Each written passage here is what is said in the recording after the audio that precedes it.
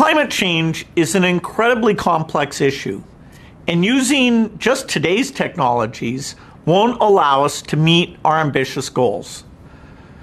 The reason is that almost all of our zero carbon technologies are more expensive than their fossil fuel counterparts.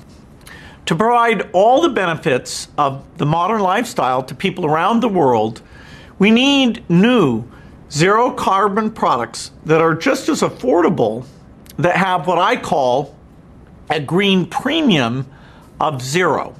We need to develop and deploy breakthrough technologies that allow us to eliminate emissions throughout the physical economy.